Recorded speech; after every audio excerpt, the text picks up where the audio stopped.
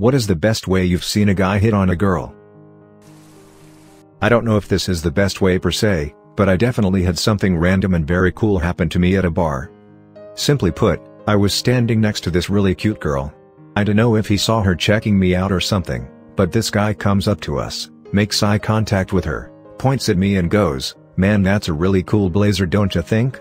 She gives me a once-over and agrees. He gets his drink from the bar and leaves without saying another word. Instant attraction. Dancing and hooking up happen. Thank you, random awesome wingman, wherever you are. I never got the chance to say that. I once heard an old man say to a woman, "Back in my day, we'd have painted you on the side of an airplane." Shit, that's the smoothest thing I've ever heard. Old dude has better game than I do. Of course he does, he's experienced. Some buddies and I were at a bar just hanging out after work. There was a really pretty girl sitting at the bar with this guy next to her who was talking her ear off. I don't remember much about him, but he was wearing a baseball cap backwards. So one of us, we'll call him John, had just had a kind of depressing breakup and wanted to approach this girl, so we all get to talking about the best strategy.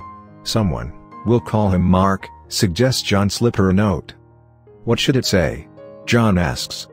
Someone, we'll call him Joe, says, "This guy looks like a douche. I might be one too, but you'll never know unless you call me. Phone number."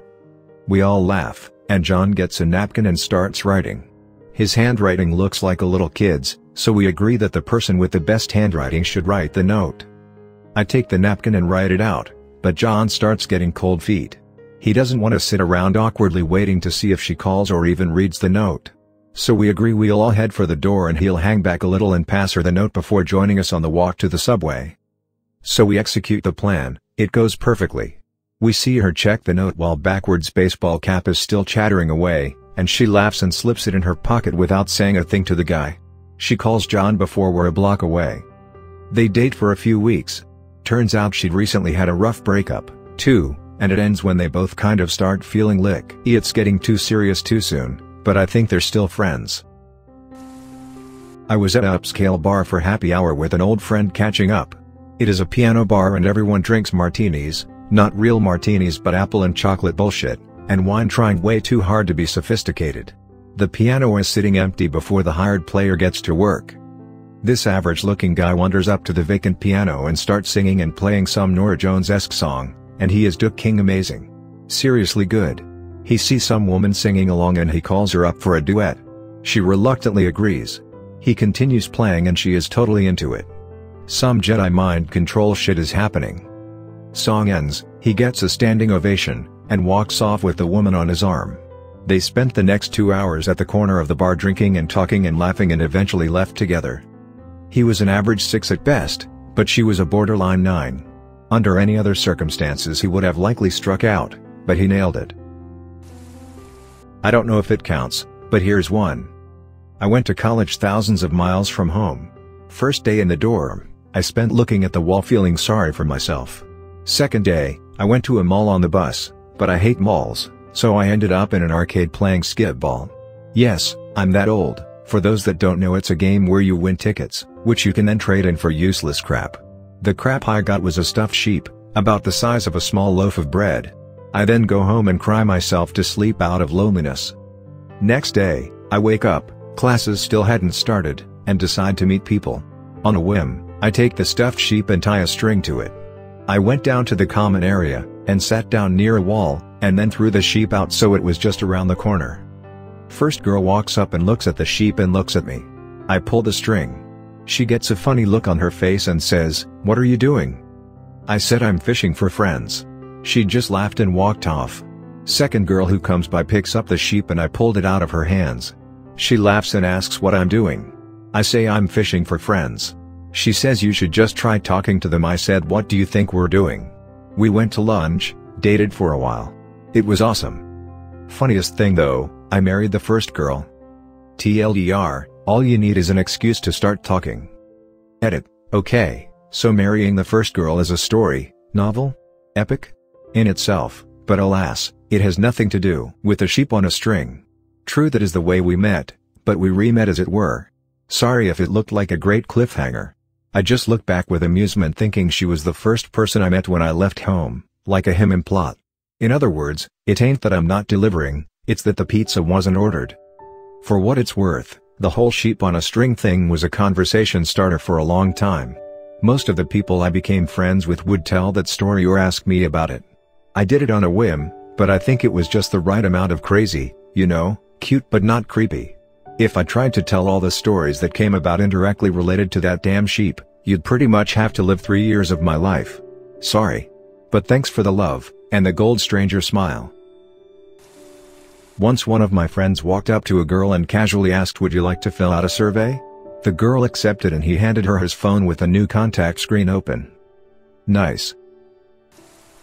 My parents met when my mom was working at McDonald's in the drive-thru window. My dad pulled up and said, "Hey, this isn't what I ordered. I ordered a Big Mac, a fry, and a date with you." Somehow that worked and here I am. The best part, now he gets to take her to McDonald's for their anniversary. Watched a guy fall down skiing on the steepest part of a run and he could not stop. Skis, poles, hat and gloves go flying. As he is rolling and sliding, I notice he's about to do a bowling ball slam into a girl standing at the bottom. He spreads out his arms and legs and manages to stop, but lying face up, feet uphill, and she is just looking down at him like WTF? He says, "I've been trying to meet you all day." Awesome, just awesome. At a swimming party during summer break, one girl didn't know how to swim, but my friend took her by the hands into the pool, and next thing, he was holding her in his arms, the smoothest, nicest way. All of us noticed that they made a natural couple, as if it were meant to be. It's perfect. If he ever loses interest, all he needs to do is let go and she will drown. And she can't say no, because of the implication. One of my close friends and I were playing pool in our dorm commons when this knockout brunette sat down with a few of her friends. Me and my friend both noticed she was glancing at him, but we continued to play pool. A half hour or so goes by and I asked him what he was doing the following day at 6. When I finished class, he turns and smiles at her before telling me whatever she is doing at 6. Her jaw dropped and she started giggling. They dated for nearly a year after that. It was the smoothest thing I have ever seen to date. Please tell me right after he said that he cracked a shot on the pool table and sunk all the remaining balls while making steady eye contact with her. Met a gorgeous girl early at the beginning of a night party. A few minutes before midnight, I saw her again, and she gave me a frustrated frown. "Is something wrong?" I asked. Last New Year's I didn't have anyone to kiss at midnight, and I was really hoping this year would be different. Guess not. I had been drinking, but not so much as to miss an opening like that. Took her in my arms and kissed her up to and through the countdown. At the time it all seemed very spontaneous, but later I learned she had been practicing that line for over an hour. Anyway, this August will be our 20th anniversary. My now husband had a bad reputation in college. The mutual friends through which we met called him woman poison because he was known for moving from lady to lady. Although I was interested in him, I only pursued serious relationships and turned him down for months. It wasn't that hard, since I lived 2 hours away and had a career to focus on. One weekend, I heard a knock on my door, and on my doorstep was a book he and I had discussed the last time we saw each other. He had driven 2 hours, and was about to drive 2 hours back, just to leave me a physical copy of something we had talked about. It totally won me over, signifying that he was willing to put time into the relationship. We dated 6 years, have been married for 4 and have a 1-year-old son. I got set up on a blind date. I'm in this bar/music venue and it's been a very stressful week. I had just tried a jury trial, so I am ready to relax. I'm drinking a beer and talking to my friend who was supposed to introduce me to this girl when this chick leans over and shushes me. Turns out the bar was supposed to be a quiet, pay attention kind of music venue. My friend leans over after this and goes, "That's the girl. The one who just shushed me. Whatever, she is really pretty." So I shushed. A little while later the music ended and we all headed to like a pool hall thing nearby. I was talking to the girl and wanted to compliment her good looks/her bone structure, which is really nice. Somehow my compliment got stuck halfway between one thing and the other and it came out as "You have a nice skull." Totally worked. We started dating and I married her 2 weeks ago. She still makes fun of me for complimenting her skull, too. Can I offer you free yo-yo lessons? Years later, they're married with kids. I went to the movies on a day off, alone, and I saw a drop-dead gorgeous, way out of my league, guy going in. I was a little high, and single, and I had snuck in Taco Bell, so I figured I'd try and share it with him, and strike up a conversation. So I went down, and sat a little bit too close for comfort. I said something about my taco, and took a drink of his pop without asking. It went great. He swears to this day he went out with me because of my eyes, and my inappropriateness. I'm still an oversharer, and he's still out of my league. We've been married for 17 years, and I have a huge crush on him. I once ran into a girl from my high school graduating class, 13 years after we graduated. When I said hi to her, I told her I didn't recognize you at first because I thought to myself I couldn't have gone to high school with that girl, she's too young. It made her day. I said this to a girl at my graduation and it didn't go over quite as well. Everyone on this thread is just the awkward person that was there. This is Reddit. What were you expecting? Had a few Brazilian friends when I was in high school. I was hanging out at the mall with one of them on a Sunday, just sitting at one of the tables at the edge of the food court. A few girls walked by together and he just stared at them, with a smirk. One of them looked his way, but they kept walking. He said in his broken English, "Just watch, she knows." Know what? I had no idea.